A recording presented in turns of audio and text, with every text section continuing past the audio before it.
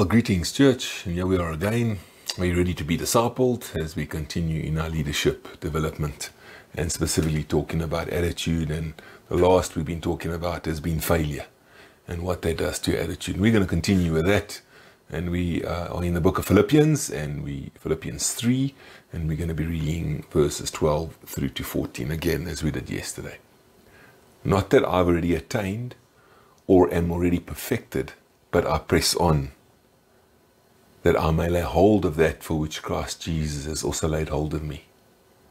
Brethren, I do not count myself to have apprehended, but one thing I do, forgetting those things which are behind, and reaching forward to those things which are ahead, I press towards the goal for the prize of the upward call of God in Christ Jesus.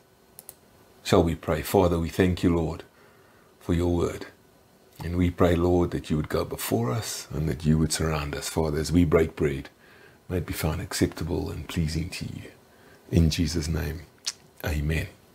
So how do you become a successful failure? John Maxwell talks about failing forward. And I was reading this article the other day and a statement by Thomas A. Edison. He said this: I've not failed. I've just found 10,000 ways that won't work. I have not failed. I've just found 10,000 ways that won't work.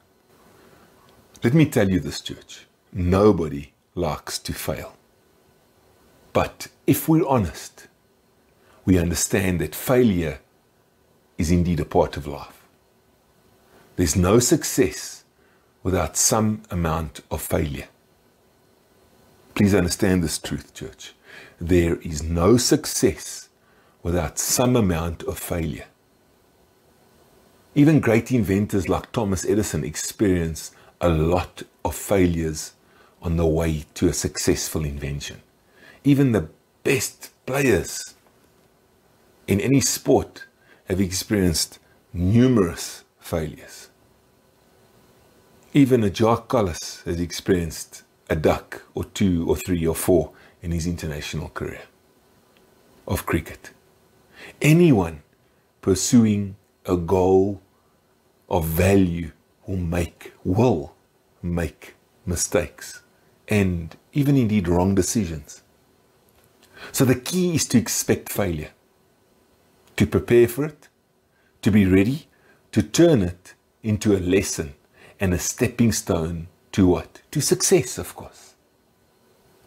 There is such a thing as successful failure.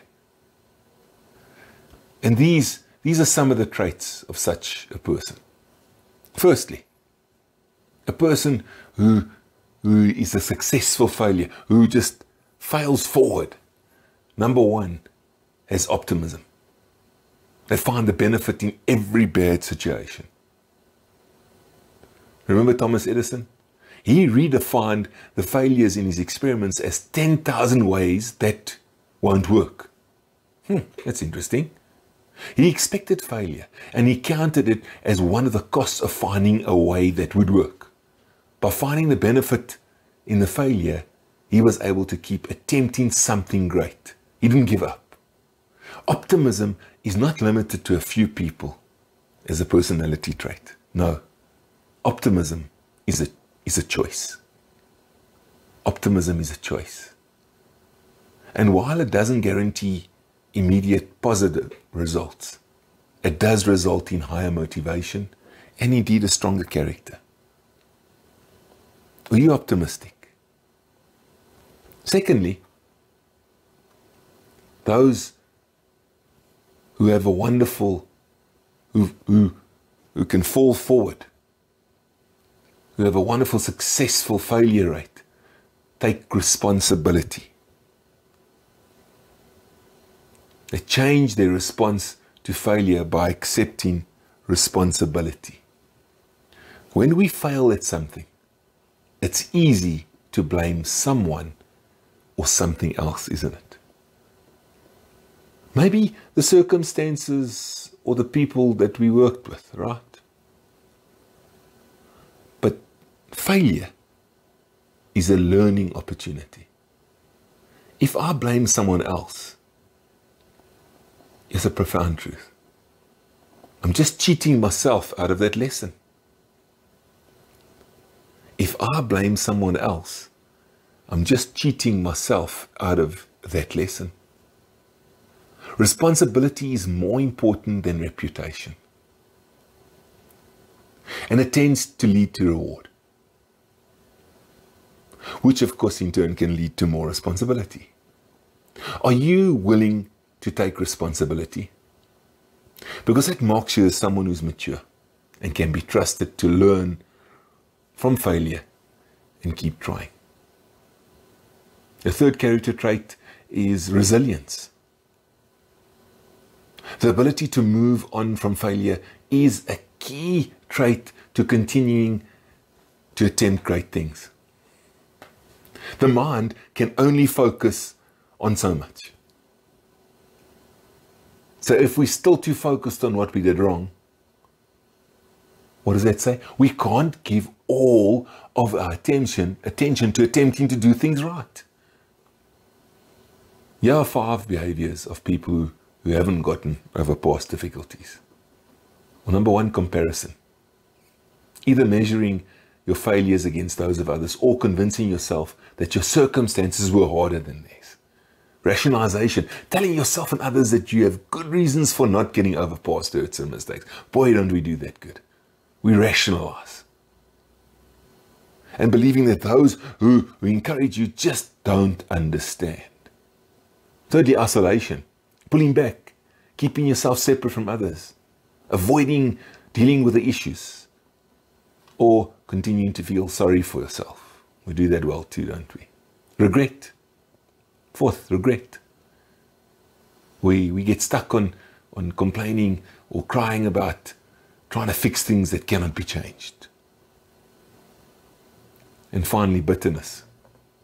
Forever feeling like a victim and blaming others for the unfavorable outcomes. Don't we just love to do that?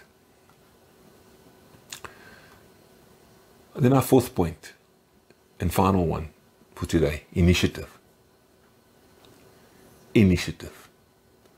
That character trait of people that are successful in falling forward. When we make mistakes and then consider trying again, we all feel some measure of fear. Facing the unknown. Right? We can easily come up with a list of things to worry about. But here's the challenge, church. The act of worrying doesn't help us at all in accomplishing our goals. Corrie ten Boom said this: worry does not empty tomorrow of its sorrow. It empties today of its strength. So just believing that failure can be good isn't enough to help us succeed. We need to act on that belief and take a step forward again as we pursue the dream. Only then do we learn from our mistakes and make progress. So successful failure is a failure that we respond to correctly by finding the good, by taking responsibility, by moving on, and by taking action. How do you respond to failure? Which of these 4 points would you benefit from if you had to adopt in your life? Shall we pray? Father, we thank you, Lord, that we can celebrate that there was only one perfect person in this world, and that was Jesus.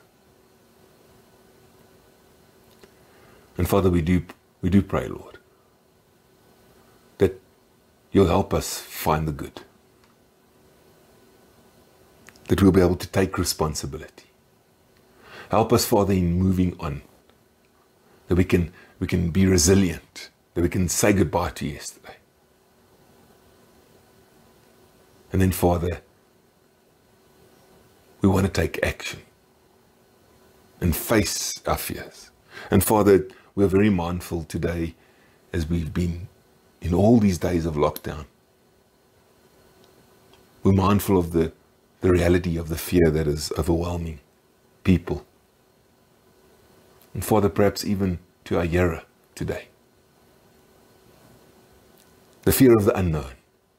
Father, we pray that we'll be able to face our fears,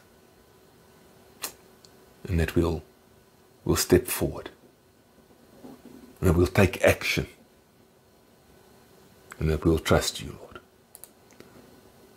And so we thank you, Lord, that in Jesus' name we can press towards the goal for the prize of the upward call of God in Christ Jesus.